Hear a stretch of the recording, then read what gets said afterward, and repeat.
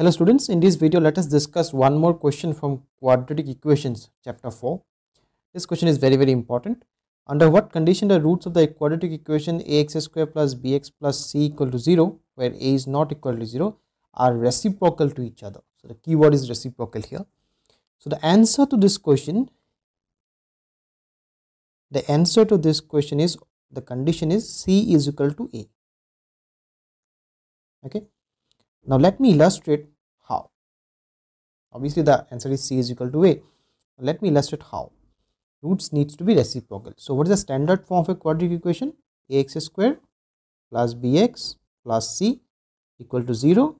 A cannot be equal to 0. So let us say the roots of these equations are alpha and beta. Okay. Now we know that the product of the roots, that is alpha beta, is equal to c by a. Okay. Now if we assume that c is equal to a, then this condition alpha beta will be c by c or a by a, same thing. That means ultimately you will have alpha beta is equal to 1. That will give you alpha is equal to 1 by beta, or you can say beta is equal to 1 by alpha. That means the roots are reciprocal to each other, isn't it? Very simple, very conceptual.